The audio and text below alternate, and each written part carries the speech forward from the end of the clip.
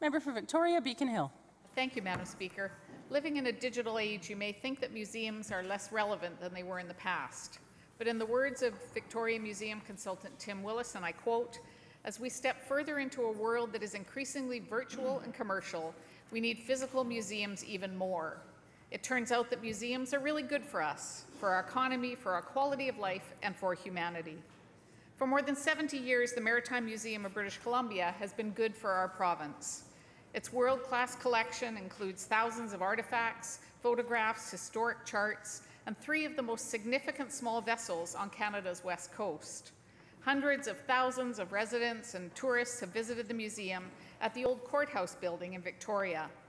It's been at this location for 51 years, with the building title transferred to the province in 1977, under the agreement that the province would provide a suitable premise for housing the museum's collection. But their current space needs significant repairs, and last October, the museum was ordered out without a space to move to. So now, a year after closing, it remains a museum in search of a new home.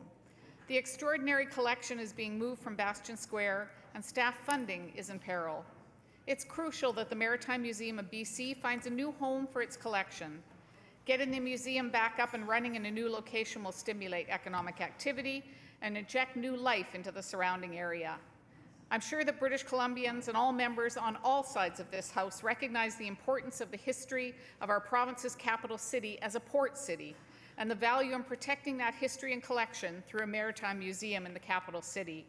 I will continue to work with the Maritime Museum of B.C., its supporters and partners to find a new home. It's important that we not lose this exceptional asset and that we support, recognize, and protect our maritime history. Thank you, Madam Speaker.